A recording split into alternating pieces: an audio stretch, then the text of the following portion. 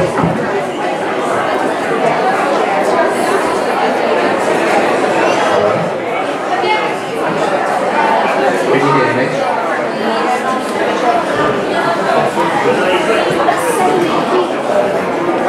evening, everybody.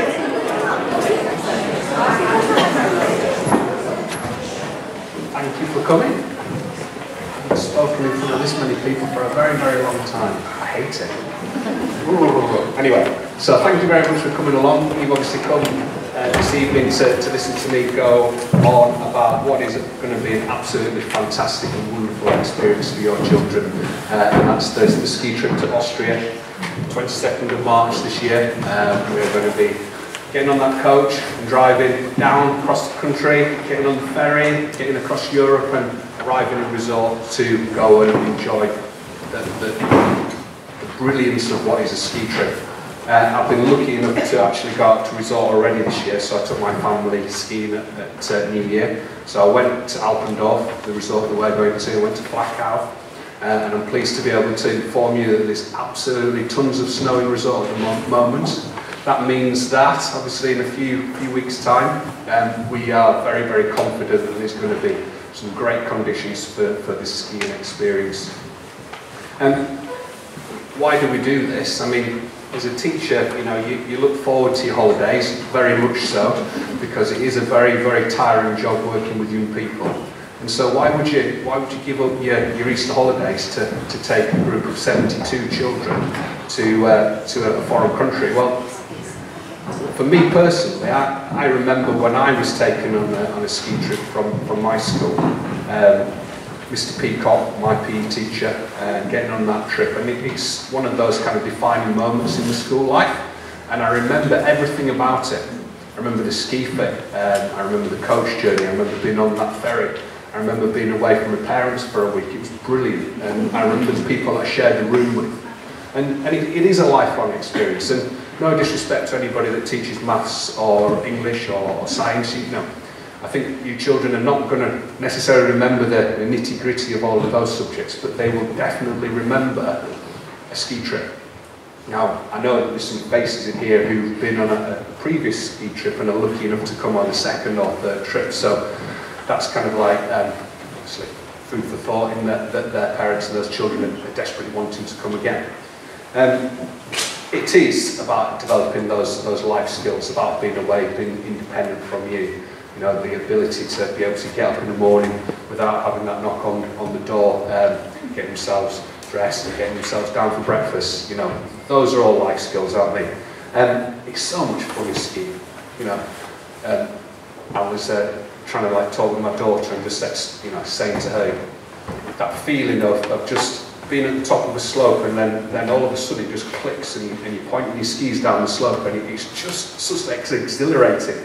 And the moment where you feel just a little bit out of control, and then the adrenaline sort of kicks in, and then you get to the bottom and you realise you've done it, and you want to do it again and again and again and again. And I still get that as an oldish man when I go skiing and get to the top of the piece, and I really, really enjoy that kind of sense of getting down something.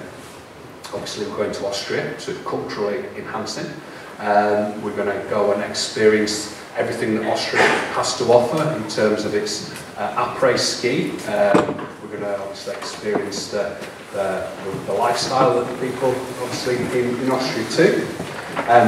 There's going to be loads of independence skills, because, you know, I'm not going to be dad all of the holiday. They're going to have all of that time by themselves with their friends, and they're going to have to be independent and kind of like get themselves organised and resilient. Huge amount of resilience is going to be required, and then the fact that they're going to be away with 71 other children, they're going to have to interact socially with each other, lifelong memories, and certainly improve their self-esteem. That's hopefully what they will achieve. And also, you know, have a wonderful, wonderful time away from all of you as well. And also will give you a nice opportunity to have some time away from your children too, which obviously is controversial, but definitely true. Right, so first and foremost, the staff. you know, I have to give a massive shout out to any of the staff and all the staff who were on the trip. So there's many of us in the room. There's Miss Franklin and Miss Richards and Mr. Sloan and Miss Brave and Miss Gordon and Mr. Potter and Mr. Hunt in the room. These are some of the members of staff on the trip. We are getting to enjoy the thrills of skiing, but it's very much far from a relaxing holiday. You know, we are up at, you know, silly o'clock in the morning, helping to get the children out and about for skiing, and then we are still awake late at night, still working hard to ensure that everybody's safe and everybody's having a nice time. And it starts from the minute we get on the coach to the minute we get off. So it is far from a relaxing holiday. We are going to be working hard, and we, you know, staff need recognition, you know, the fact that they are giving up that time. So from me, I say thank you to all the staff who volunteer. We've generally got quite a nice cohort of staff who want to come on the ski trip, which means that we are able to run a two-coach trip. And I was delighted to be able to turn around to all of you who put a request in to say, yes, there is a place for everybody. Going from a one-coach trip to two-coach trip a couple of years back was a little bit daunting, but I think we've got the gist of it now. So the two-coach trip gives us that opportunity to take everybody there. So these are the staff on the trip. So we've got myself, trip leader, and Miss Franklin, who's deputy leader, Mr. Hunt, Miss Gordon, Miss Richards, Miss Brave, Mr. Sloan, Mr. Potter, Mr. Abdi, who's not here tonight, and Miss Sutherland, who's also going to be on the school trip. In terms of COVID, so I've been in here and talking about the rigmarole of trying to get into Europe because of vaccinations, etc. But obviously COVID seems like a long, long time ago, so I don't need to talk to you in any detail about the COVID situation. But what I want to talk to you is about how you get prepared for a holiday. Well, it's like any holiday that you go on as a family or as an individual, that you're going to have a stress about what to take on such a trip. So it is a stress, isn't it? So I can only provide you with the details on bag size, hand luggage requirements, specialist clothing essentials, and the activities outside skiing we'll be enjoying. Just be mindful that we are predominantly going to be skiing. So from the start of the day, we're going to be wearing ski attire, and then right up until the very end of the day, we're going to be wearing ski attire. And as a consequence of that, you don't need an extensive wardrobe. You just need the ski clothing, really, and the layers to go underneath your ski clothing. You don't need to bring lots and lots of changes of clothes. Only lounge clothes for the evening, and most of the time we're either on an evening activity or just lounging around in the hotel. So things like joggers and t-shirts are absolutely fine. They have, you know, really warm hotels. So whilst you might be in a mountain environment, the hotels are always baking hot. And if you're a hot person like me, pack some shorts. And it sounds bonkers to think you're going on a winter holiday, but pack some shorts because the hotel will definitely be hot. And we don't need to worry about being too cold. So I said one suitcase will hold all to carry the specialist clothing and leisure clothes. This luggage will not be accessible during the trip. So when we're driving out there in the coaches, everything that goes in that bag you're not going to have access to until you get to the hotel. And then one piece of hand luggage to carry with them onto the coach for the journey. This is going to have all the things like their entertainment, the food, the drink, any warm layers if they want to take things like blankets, a travel pillow, certainly a wash bag. Definitely important to take a wash bag, and it might be worth, you know, as a layer, having your ski jacket on the coach, because we're driving through the night and there will be times when we'll be stopping to get off the coach to go to the loo. You know, it will be, you know, March time. It's potentially going to be like freezing conditions, so having that ski coat might be an option. Also, something to wear in the coach, and also it puffs up quite well as quite a large pillow. Now, in terms of kit list, I've already provided this kit list to you a couple of months ago. This has got the specialist clothing, and I've kind of brought some of the specialist clothing into the meeting, and I've put it all out at the front. This is this clothing from Interski that you might want to have a look at and consider renting. But we've got our salopettes, which are our ski trousers. They're waterproof and fleece lined or lined so that they've got waterproof properties and also thermal properties. So if you're falling around in the snow, which is definitely there as a potential, you've got the, you know, the waterproof layers. Ski jacket again. Ski jacket's got a ski skirt, and if you fall on your bottom and you slide down the slope on your bum, that ski skirt stops the snow going all up your back. So whilst you might have a jacket, ski jackets are better than just a normal waterproof jacket. Ski gloves are a must, or ski mitts.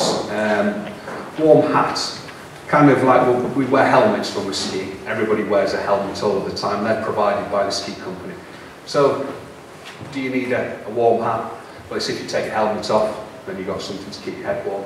I've put an asterisk there saying it's a necessity, but whether it is or not. Ski socks certainly are a necessity, because you can't just ski in normal socks. You need to buy either the tube socks or the ski fitted socks. And I've brought some examples up at the front as well. Ski goggles, yeah, they're just better than sunglasses, because if you have ever worn sunglasses and tried to put like a neck warmer up, and then you're breathing and then the breath goes into your glasses and your glasses steam up, goggles generally don't steam up. Lip seal, to stop lips getting chapped, sun cream, and then everything else on that list is kind of like extra layers. So things like a fleece jacket or a top, you know, you don't need to go and buy a fleece jacket. Quite often students will wear the hooded top that you're going to get as a layer to go underneath. So you might wear a t-shirt, your hooded top and a ski jacket. That would probably be suffice. You don't need to go and buy like a micro fleece. I always carry spare stuff. So if somebody did arrive on the day of departure and, you know, they'd forgotten to bring all of their ski clothing, which, you know, I'm sure won't happen, but I will have several changes of ski clothing. So if, you know, an emergency, I am able to kit students out. And obviously that's kind of important. I also, and I emailed out to you as well, I do have quite a lot of gloves, and I do have quite a lot of goggles that I've collected over the years. And if anybody wanted, you know, to save some money, money was an issue, and you wanted to borrow any, then as long as I've got some kit, I'm happy to lend them out to people too. So Interski is kind of the option for the ski clothing, because you've got children that are growing, and to actually go out and spend, you know, 100, 150, 200 pounds on a set of ski clothing that you know is going to be used for one season, for one holiday, it's quite a big spend. So the reason we use Interski is that you can hire the clothing. It's all generic black kit. It's quite nice in a way that, you know, got quite a number of students, they all look the same, and it's good quality stuff. In terms of like how do you order it, well, it's all in the booklet. There's a kind of like a detailed instructions on how to go. The most important thing is that when you get to the order page, you select the departure date, which is the 22nd of March 2024, type in my name, Boothman. It then says what tour operator you're going with. We're not going with Interski, we're going with IBT, so you just select other, then you'll see our trip. Click on that, and then once you place your order, Interski then package everything up and then send it through to Millthorpe School in like big plastic bags. I then tell the students that it's arrived in school, they'll come and collect it, and then you wear it. And then afterwards you don't have to launder it at all, you literally just bring it back in the same bags that it came in, and then it all just gets sent back to Interski. It's a very, very easy system, and it does save you money. I also talked about the fact that, you know, you can get some brilliant deals. I mean, I've just kitted out my children on Facebook Marketplace with ski clothing. It's the kind of thing that as young people, you know, young people do grow, and you get your children kitted out and then it doesn't fit them, and then it's only been used for a season. So there's always loads of deals on Facebook Marketplace if you wanted to invest in some of your own ski clothing at a slightly cheaper or reduced rate. Right, ski trip hoodies. So thank you boys and girls for coming to see Mr. Sloan. for your sizes. So I've got all of those in, and I was able to put the order in. So everybody gets a ski trip hoodie. And this is our design this year. We've gone for black. This is the green version. This is the 2022 version. We went blue last year. We've gone black this year. That was the choice. And yeah, somebody said, do we have to wear them? Well, you can wear them at your leisure. You can choose to turn up on that first Friday morning and wear them, or you can not. You don't have to wear them. They're yours. There's no kind of rule says that you have to wear them so that we can identify you. But they're obviously a keepsake. I love the green one because I wear this all the time. In fact, because it's my favourite. I'm not the fan of the blue one, but I like the green one. So just talk a little bit about meds. Many students will require to bring with them medication, inhalers, EpiPens, etc. We will check that students have what they need prior to departure. So you've already provided me with the medical information on the medical and dietary sheet that I sent out originally. So I've collated all that information, and that's shared out amongst the members of staff who need to know. We then, when you arrive on that 22nd, make sure that students have got the medication that they need, and then all meds, part of the risk assessment, will be handed through to the members of staff, and we will hold on to that. Of course, there are parts of the meds that the students will need to have with them themselves, things like inhalers or EpiPens, so we won't be collecting those in. But things like paracetamol, we'll take paracetamol. I think you've signed on the medical consent form whether you're happy for us to administer paracetamol. Sometimes people get dehydrated in ski resorts, so that's something that we might administer ourselves and carry that. But you might want to send children with those kind of meds, and all you would do is put it in a bag with the student's name on, and any additional information that is going to help me and the members of staff to help to keep your children safe and medicated, then obviously you can pass that information. And if it's a complex situation that you think requires a conversation, just pop me an email with the details, or ask me to give you a call, and then I'll have that chat, because you won't be there to help out with the meds, but we will, and if we need to be in the know of something, then of course we'll do that. So that's the meds. Money. It's an expensive trip, isn't it, a ski trip? But you'll be pleased to know that the vast majority of the money that you've invested in the trip is going to cover most things. There's no need to be taking huge amounts of spending money on the ski trip. I was able to increase the amount of money that the children are getting at lunchtime to kind of like correspond to the rising prices in like mountain restaurants, because of course, you're skiing in the mountains and you see a really nice restaurant and you ski in there, they recognise that there's an opportunity to make some money off the Brits abroad, and it's not cheap. So we used to do a €10 voucher for lunchtime. We've increased that to €15 per meal, and that gets the students quite a substantial meal. So all we ask is that any money that's brought is just brought in an envelope, and then what we do is we look after the money. We don't want students to carry large amounts of money around and then leaving a wallet, leaving a bag, and losing it. So we tend to help them to manage that money. We collect it in on the bus, and then because we've got 10 members of staff and there's 72 students, we'll have seven or eight in a banking group. And then we'll go up and down the coach in the morning, say, does anybody need any money? And then we'll hand the money out to the students so that they've always got a little bit of money if they wanted to supplement the spending that they have in the mountain restaurants.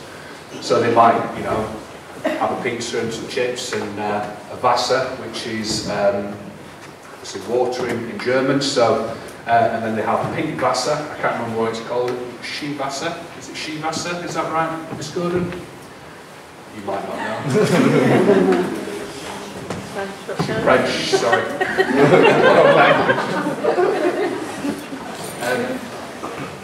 But that's the drink that most people have. It's like a fruit water. But you might decide that actually you're going to have apple strudel and custard. Oh, yeah, it's good. Or you might go down to the donut house, and there's a donut shop on the resort, and people go and have like chocolate donuts.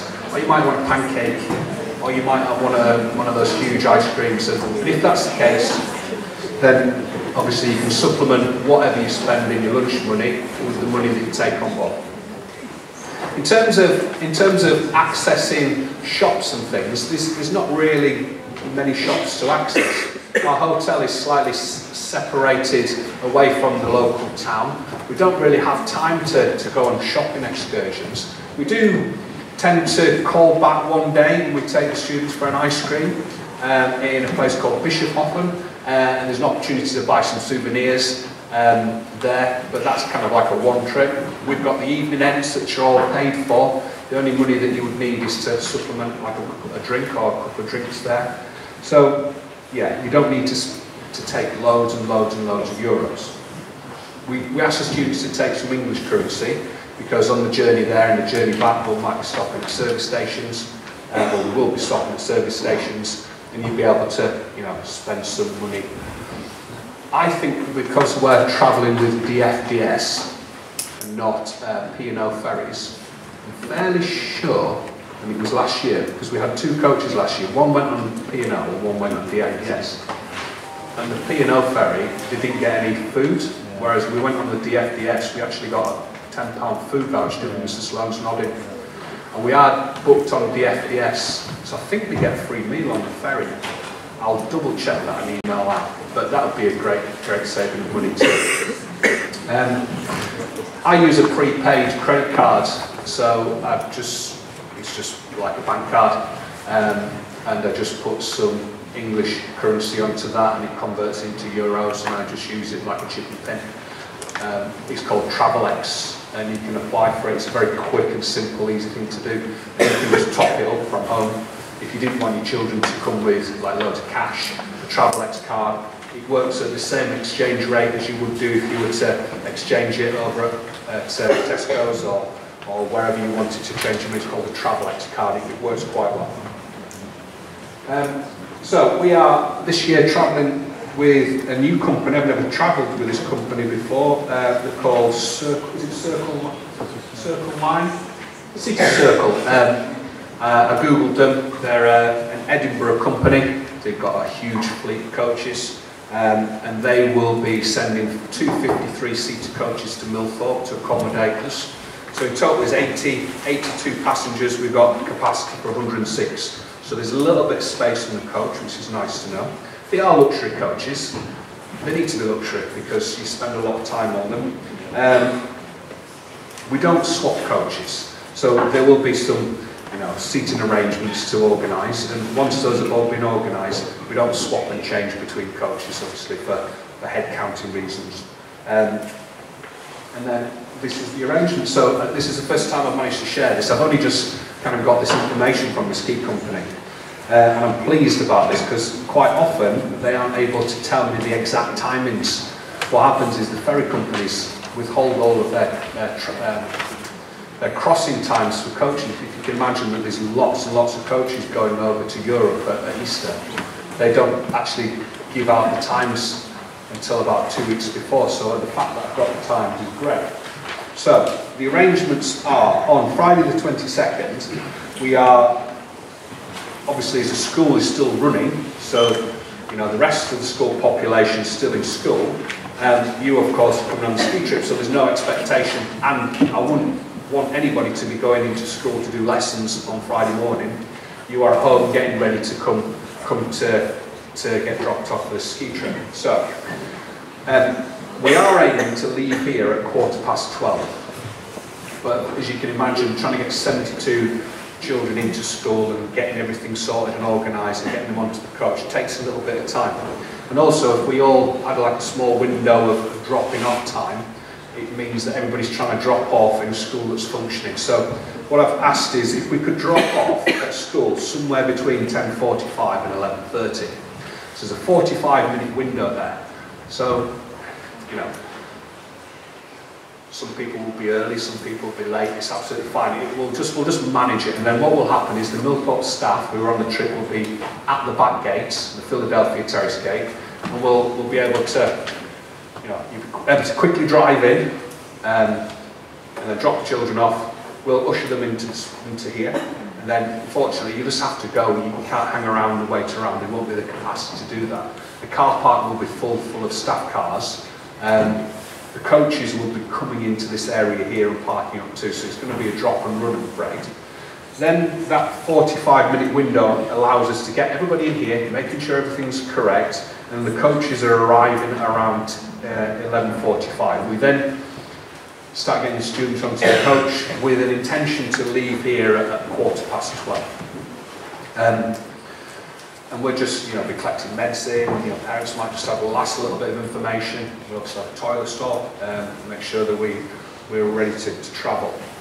We then travel down to Dover, and approximately 7:30 get down to Dover. And then I've got the boat references on there. You can keep track of those if you wanted to. Ferry departs 9:30, and then with Europe being an hour ahead of us, I think it's like that would be 9:30, 10:30, like 2.5 hours. We're about midnight, 1 o'clock when we get to France. That's very late, isn't it? So children are going to be tired. And we don't stay in the coach. If anybody's been on a ferry, you have to get off the coach. You have to go onto the upper deck area. We don't allow people to go outside. We stay within inside the boat. You don't go out onto the outer decks for health and safety reasons. We then get settled into the coach, and then we travel through the night, get as much sleep as we possibly can to arrive approximately at 2 o'clock at the hotel. And then on the way back, all the details are there. We've had a great trip, and then we ski all the way up to Thursday afternoon. We come back to the hotel, shower, get changed, and then we get back on the coach on the Thursday at 7 o'clock at the evening, and then we travel back to the UK. And then, of course, we can't be absolutely 100% certain that it will be 7:30. Coach drivers definitely always want to get back early because they want to finish their week's work as early as possible. So, I say 7:30, but there's been times when we've caught the ferry at like 6 o'clock, and then we've been back in the UK at 7 o'clock, and we've been back in York for like 2 o'clock. It will very much be that kind of like, possibility that there might be a 5-hour window, 6 hour. And of course, you will have seen last year the horrendous journey that we had on the way there. Was it 3 days it took us to get to Austria? 3 days. We might have some travel disruptions. So what happens is, as soon as we get to the UK, children are absolutely fine to be messaging home. If for any reason there's no credit on phones, then we have an emergency phone, and we make sure that we keep you fully aware of what's going on with our travel arrangements. In terms of rules for a relaxing journey, well, I'm not going to read through this. You can read through these with your children. It's just about being courteous and well-mannered and polite and sensible and considerate of each other and considerate of your teachers. We just need to be nice human beings with each other that are sharing a very, very small space for 26 hours. It's just about rubbish and keeping your space nice and clean and not being silly with food and being careful. We don't know what the bus drivers will tell us. We don't know, we've never met them.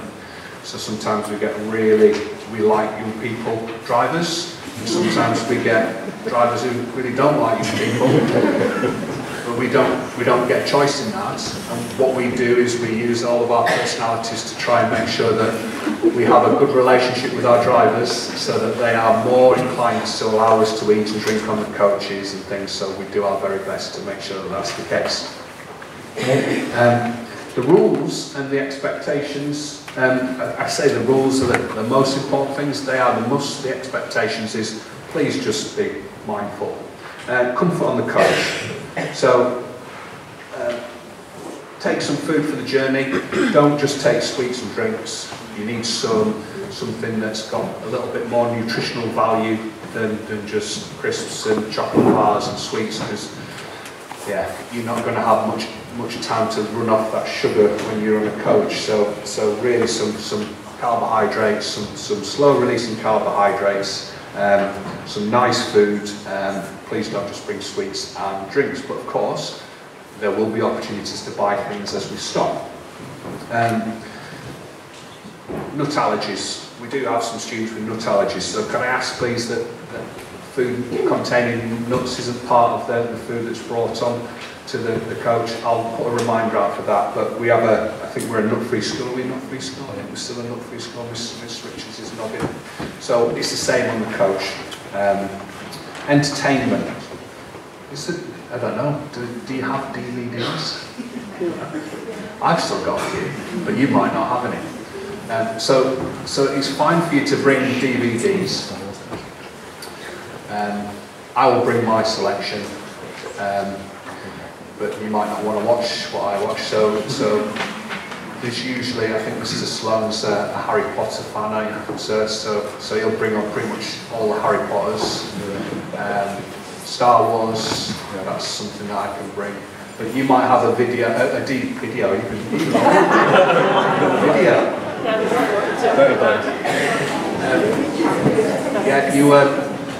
You DVDs. So you might have a favourite film that you want to bring along. Get to a charity shop. There's loads of DVDs in charity shops. You might see your favourite film. I think, right, we could watch that on a ski trip, but it is a young trip. So I think it's year 8s and year 9s. So it has to be age appropriate. Sleeping on the coach, so a neck pillow.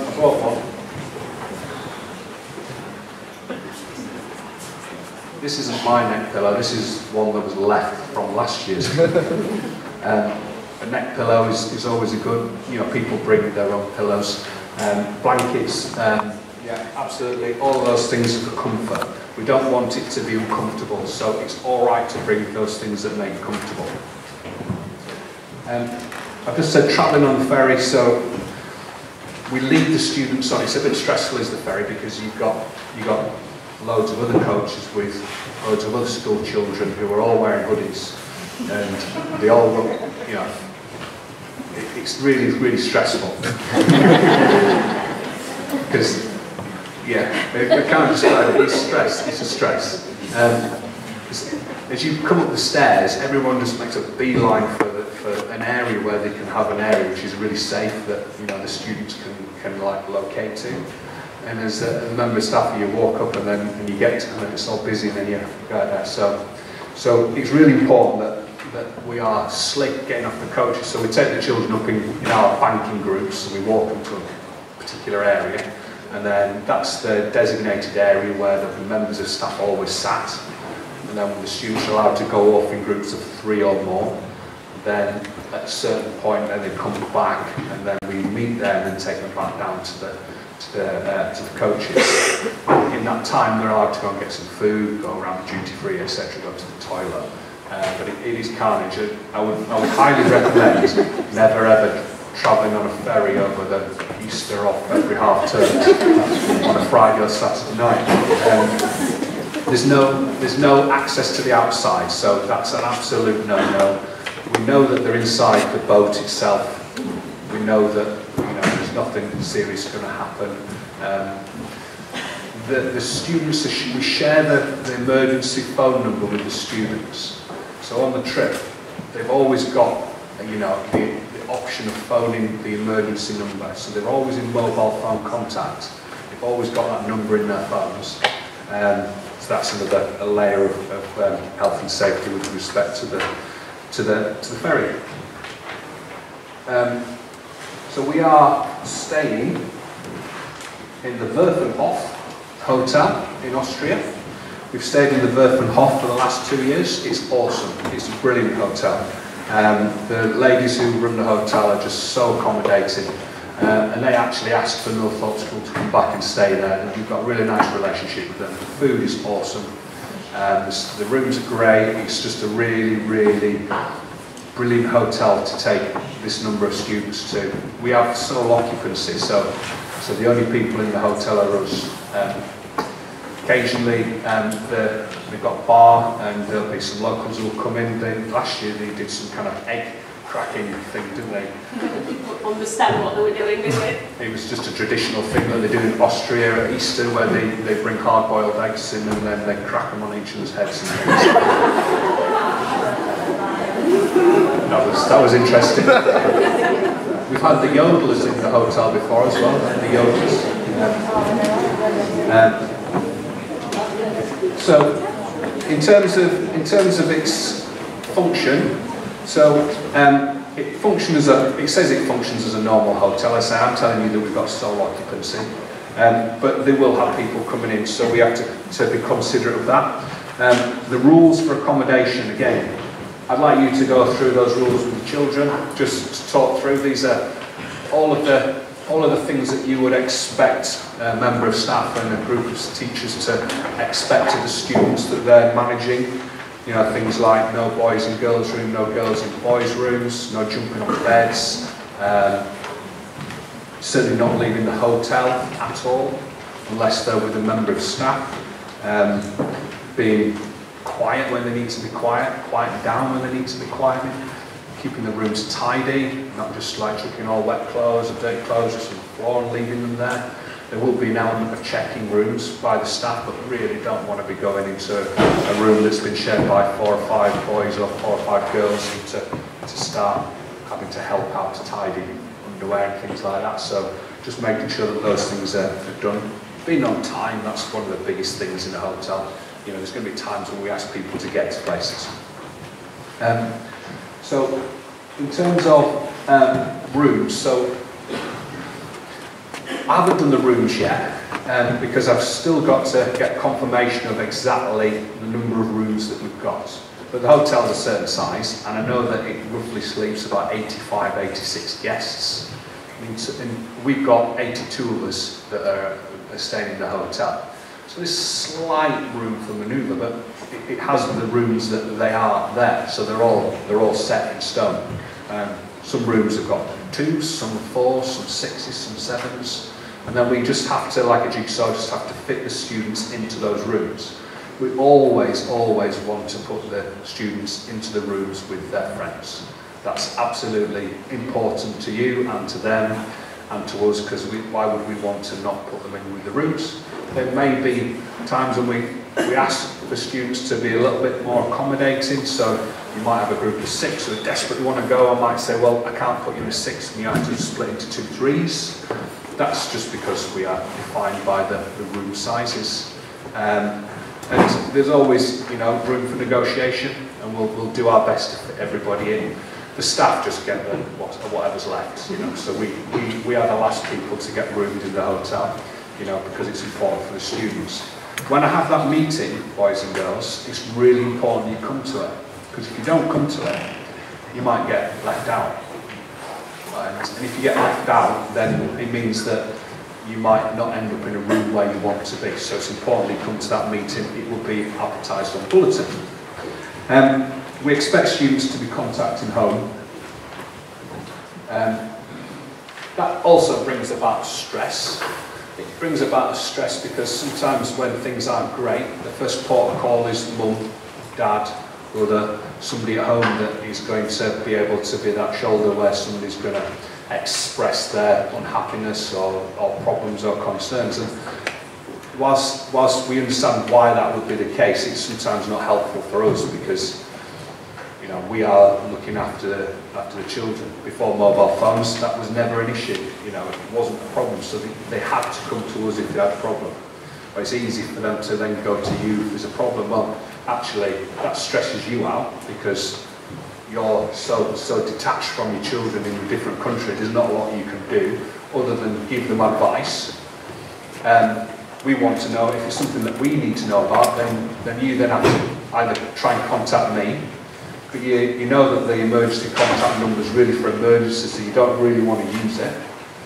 So it just puts us all in a situation. So we just say to you as parents, have the conversation, you know, if there's something, a matter, a problem or a concern, please ask your children to come and speak to us. Because we're there and we are the best people to be able to manage that situation. Now, if something's been horrible to your child, they just need to be able to come and tell us. Somebody's been unkind, or they're feeling homesick, or, you know, anything, any of the issues whatsoever, they just need to come to us and then we'll be able to manage. And if it means that, you know, we're in the loop, there's no reason, you know, the conversation that you have with them, but it's just about being mindful of the fact that we will be doing everything we possibly can to make this a wonderful experience for everybody, but we do recognise that sometimes things aren't quite as they would seem. So just by being transparent and communicating with us, that really helps. In terms of you contacting your children, you know, you might have radio silence. You know, children, I think, don't phone the parents often, and you want to know what's happening, and you want to know what's going on, and you might have radio silence in that you haven't been contacted for a couple of days. And that can be stressful for you as parents, because actually, you know, you want to know that they're having a good time. Well, I suppose no news is good news, and silence means that they're, you know, they're having too much of a good time to want to bother the parents because they don't need to talk to you because they're just having a great time. I will phone you, or somebody will phone you if there's a problem in resort. We will encourage the students to phone you and to drop you a message, you know, because I'm sure that your pockets are the ones that have been, you know, delved into to pay for the trip. So that, you know, there has to be that an appreciation from your parents who have provided you with this opportunity. Make sure that you keep in contact with them. But of course, you know, that can only come from me. So just be mindful of that. I think the best thing to do is if you are concerned that, you know, there hasn't been contact and you want your children to contact, rather than use the emergency phone, just drop me an email, because I have my emails on my phone anyway, so it just pings into my inbox, and then it'll be, excuse me, sir, I've not heard from such and such, is everything all right? And if everything's fine, I'll say, yeah, everything's fine, and then it gives me I'll just pop and have a word with that student. Do you know that your mum's just wondering how you're getting on? Have you contacted your mum? No, I haven't. I've not thought about my mum. That's all. And we can just have that little conversation with them to say, just check in at home, because somebody wants to know that everything's all right. Yeah. So we run a tuck shop.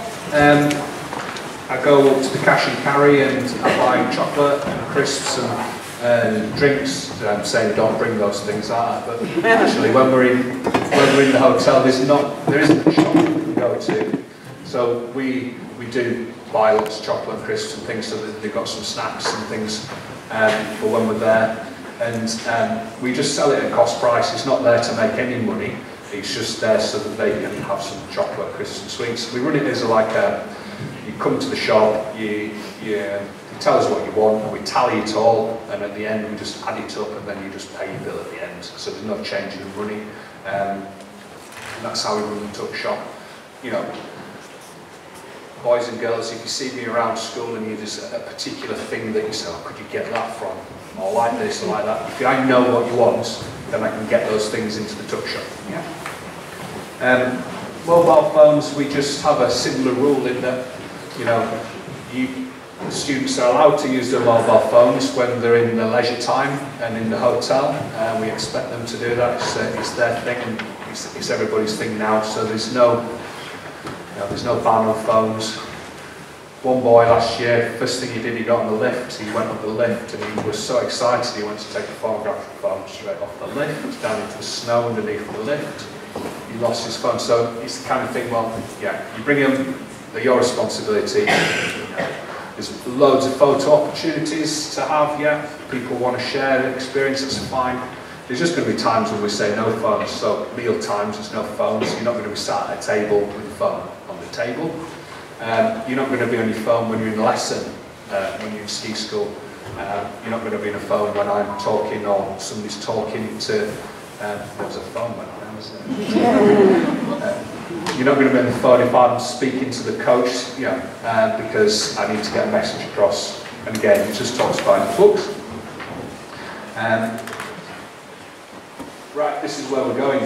So, obviously the detail you can't see, but Alpendorf and the Sportveld area is enormous. So, on the far right hand side, I'll just go point there. That's Alpendorf, so that's where we start. And then, if you were trying to ski as a good skier, to get from there, you go up here, drop down to here, get up to there, go to there, to there, to there, to there, cross down into this valley, cross the G-link to there, there. You wouldn't be be able to get back. You won't be able to get back in time, it's that far. So it's enormous.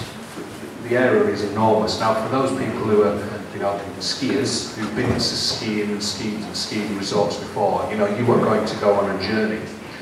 I always say skiing's like a journey. When you're learning, you use the same slope over and over again because you're trying to find your ski legs, but actually, as you get good at skiing, you set off in the morning and you don't ski the same piece because you drop down into this valley, go up this lift, and you go on a journey somewhere.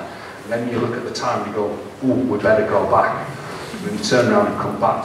So there's so much skiing. And because there's so much skiing, it means that, you know, there's loads of opportunity to kind of like do different kinds of runs, and also it's able to accommodate huge numbers of people. I mean, I was at New Year in the resort and it was the busiest it was been, but you're only queuing for 5 minutes to go on a lift and you're going back up again. So, and I know you might think that it's even busier at the February half term or Easter, but it's not, because the local people stay away because they know that the English are in resort and they don't like it. So I experienced it at New Year and it felt busy but still not busy. And also as you kind of get better at skiing, it means that you get to go on the more advanced runs, and the more advanced the run is, the less people are on it because they might not have ski legs to get on it. And it's a learning environment, so there's lots of beginner skiers in resort starters. So for those people who are able skiers, you have a brilliant time. And for those that are just learning to ski, it's brilliant anyway because you're learning to ski. In terms of the statistics, I can't remember, but I think there's, is it 240 kilometres of skiing? Yeah. And there's one run, and it's my favourite run, and you ski from the top to the bottom, and absolutely just not really turning, just pointing your skis down the slope and just going for it from top to bottom. It's like 11 minutes of just down, and it's just phenomenal. So that's why we keep going back to the area. So in terms of what happens with ski expectations, have I done ski fit? Yeah. Ski fit.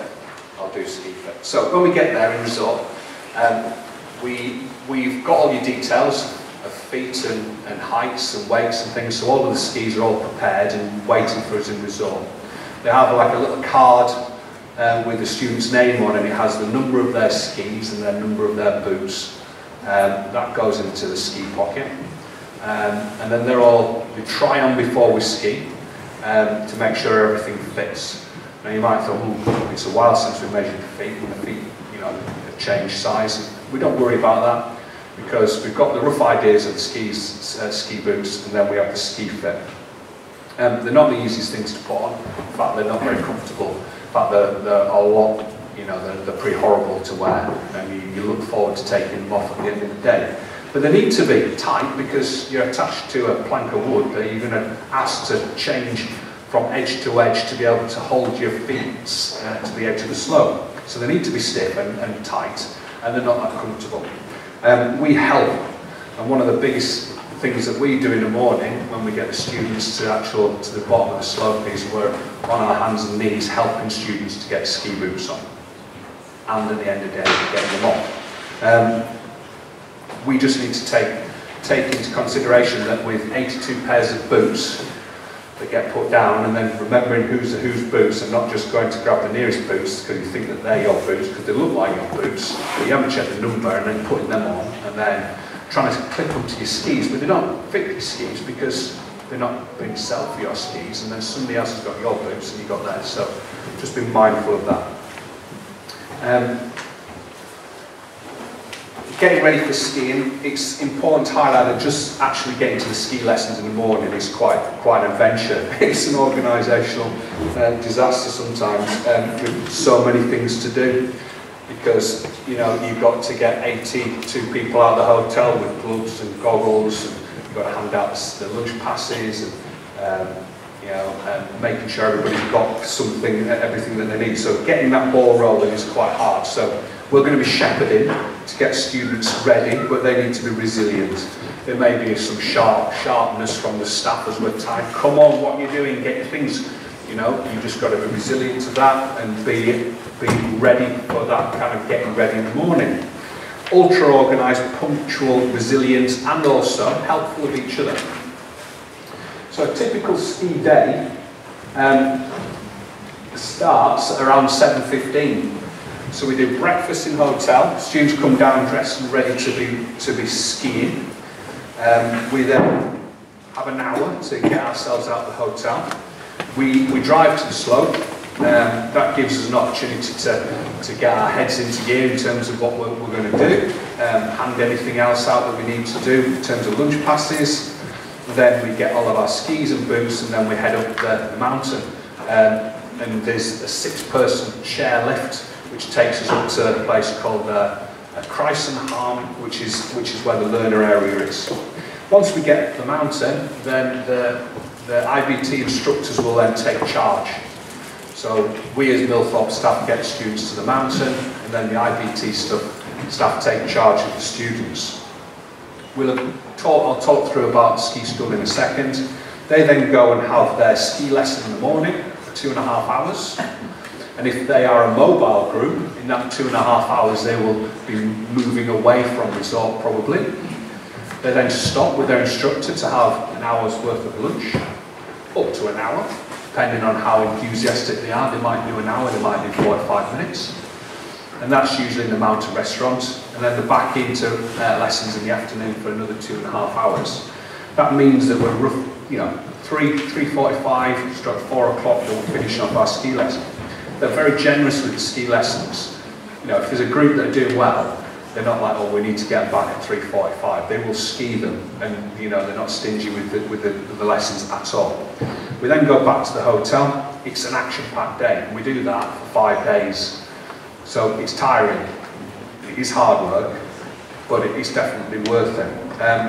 Cooperation and resilience, as I said. When we get into ski lessons, the protocols and rules are really to do with the fact that you're in a lesson, so you respect the teachers that are teaching you. In terms of your experience, you've shared your experience with me on the sheet. That might have changed. You might have been to Escape, or you might have been lucky enough to go skiing at Christmas or at New Year. You might be going skiing in February. If any changes have occurred in terms of skiing ability, email me and I can update the sheet. Because what we do is we want to put the students into the correct ability. There's no point in being in a group where you're far too good or you're not good enough, because the experience that you get won't be as positive as it wants. We generally, I will look at the list, and then I will look at friendship groups, and then I'll look at the students.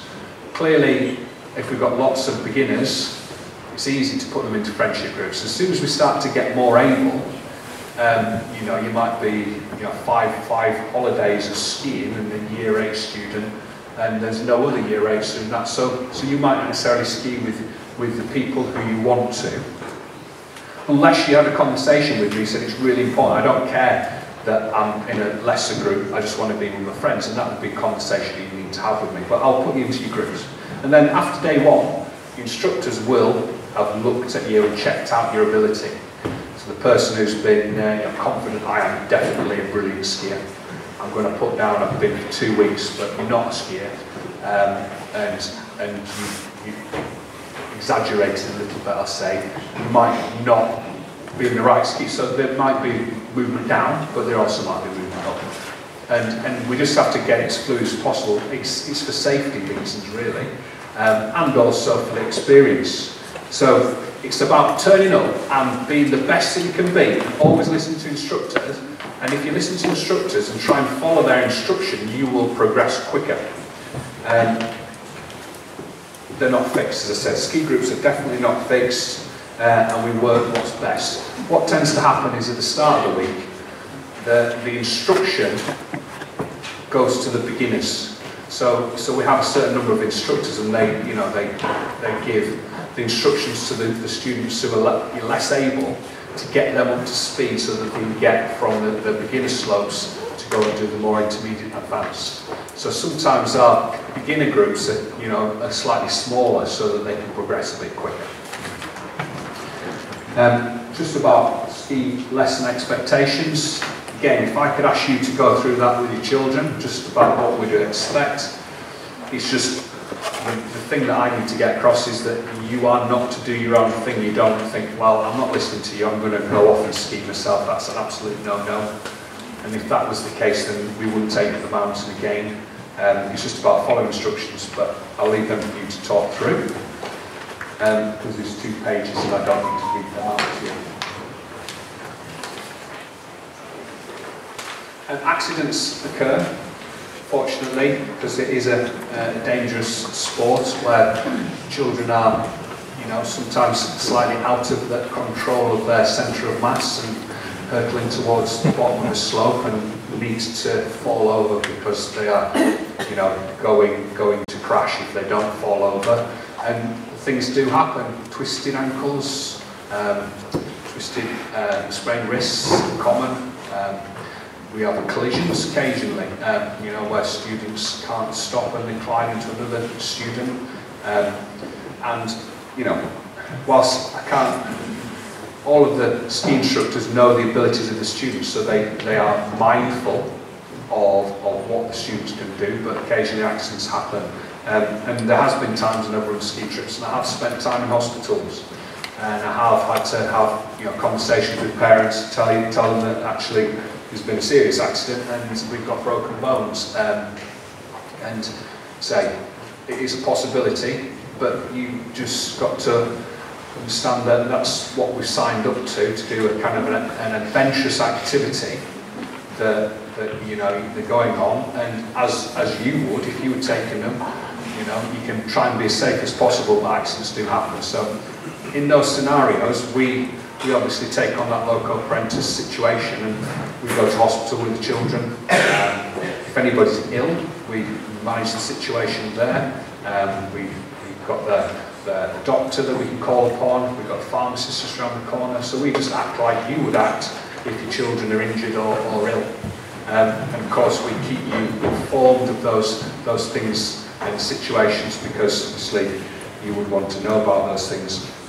That's why the GHIC card is so important, because if we have to go to hospital and it does require some medical attention, there is a bill to pay, and they don't allow the students out of the hospital if they haven't got a GHIC card. It's billed and you have to pay it there and then.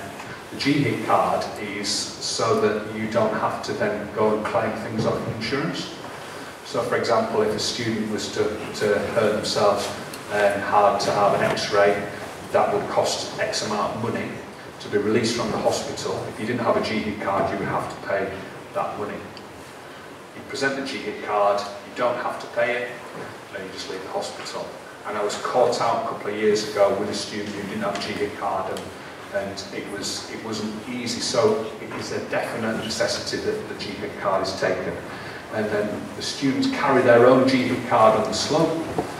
Now, I might be skiing in a part of the resort, and the accident might be in another part of the resort. They're not going to wait for me to ski back to take the student to hospital.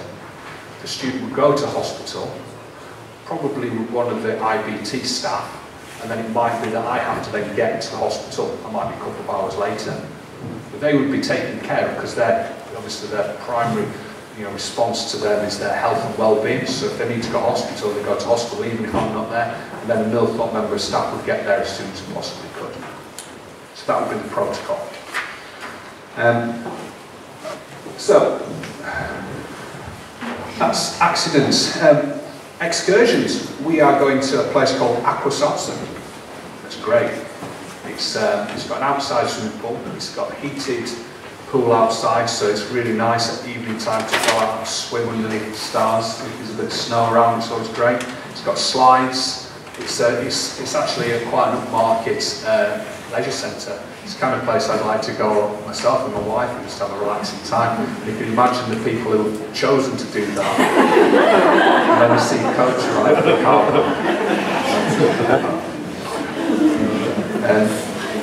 So there's certain parts of the Aquasarsen area that you're not allowed to go in the leisure area. And of course, because it's Europe and saunas are slightly different in Europe than they are in the UK, I don't think you'd want to go into sauna in Europe. And it's plush. It's a really ultra modern kind of system. It's really nice. So we go there for an evening, and there's water slides, and there's a pool that is like connected to the pool, and we sometimes get the students to run around it to make it like a world pool. That's always a good thing to do. We all go in, we all go down. It's not a deep swimming pool. I've asked about your children's swimming ability. If there's a real concern about swimming, it would come in an email to let me know. But we all go in, we all have a nice time. It's quite nice to do on an evening after skiing. And I say, it's not a deep pool, so it's a safe pool. And there's a lifeguard on as well, so that's good. And then we also get to take the students bowling, which is an excursion to the city of Salzburg, hence Sportfeld Armadi, which is after Wolfgang Amadeus Mozart, who was born from Salzburg. So we go to Salzburg and we go bowling for a couple of hours. We also do the IBT quiz, which is legendary. We also do a presentation evening when the instructors come in and present. We get these excursions as part of the package, but of course we can't have an excursion every night because that just increases the cost. And also it's quite nice to have a little bit of downtime as well, because if you're doing something every night, the children get exhausted. I've just said in the evenings and our excursions there has to be downtime. And then, of course, bedtimes and things, we just need to ensure that the children are getting plenty of sleep. Because the worst thing that you can be when you're on a ski holiday is tired. And, of course, the very nature of skiing is tiring. So we're going to be quite strict about getting to sleep and, encouraging students to go to sleep. The first night is always difficult because it's that new thing. Second night, we're generally pretty good. We just have to get some sleep because we're there to ski. That is our primary reason for being there, and it's vital, cooperative, and just ensuring that you're not keeping somebody else awake. That's one of the things that children phone home about. I can't get to sleep. I'm struggling to get to sleep in a room with 3 of my other friends who want to talk. That's often a phone call that happens. And of course, if that comes in your direction at like 11 o'clock at night, one, you don't welcome that, and there's not a lot you can do about it, is there? And you certainly wouldn't want to be phoning me at 11 o'clock. I'll want to be sleeping too, so that's just something to consider. I share the emergency contact number, so it's in this booklet. This is for you. It's got all of the information, hopefully, that you need for the ski trip. Of course, it's not to be shared around. It's for you to phone or use in the case of an emergency. And I just ask you to use it in the case of an emergency. Email, as I said, is a better way to contact me if it's non-emergency, that you just need to get a message through to me. And I think if you've emailed me, hopefully I've emailed you back pretty quick. I've not left you waiting for a response. I'm pretty good at replying with messages. Just use it as an emergency. I've got your numbers, and you shared 2 numbers, and I've got all of them on all of my sheets, and I've collated them, so I can always get in contact with you if I need to. Our passports and GHIT cards, thanks very much for bringing them along. I said to bring them, but it might be that you're going away before, you might be going away for every half term. I just ask if you could hand those in 3 weeks before we depart, and that gives me any kind of last minute kind of, it's out of date, or you haven't got a GHIT card yet. Just gives me that opportunity to help you to get those things in place, because if you haven't got a GHIT, or you haven't got a passport, then I can't take you to Austria. So 3 weeks prior to travel. In terms of how I communicate, it's always via email. That's the easiest thing to do for me. It's just about keeping your eye. Last year we were due to set off at a certain time, and then in the very last minute, the ski company came back to me and said, "I'm sorry, we're now setting off a different time." That would be a message I'd have to get out to you. Just keep an eye on your emails, and then of course keep me in the loop of anything's happening at your end in terms of skiing ability, medical changes, dietary changes, anything that you think I might need to know. that you want me to obviously have considerations for, and then I can obviously respond to that.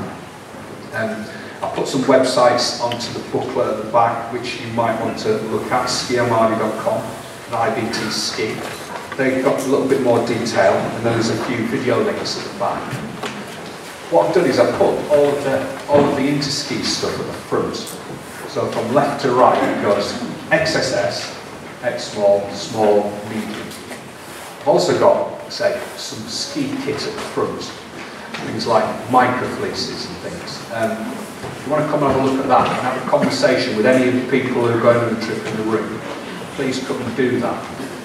But otherwise, thank you very much for coming. I hope it's been informative, and we are super excited about taking the children skiing.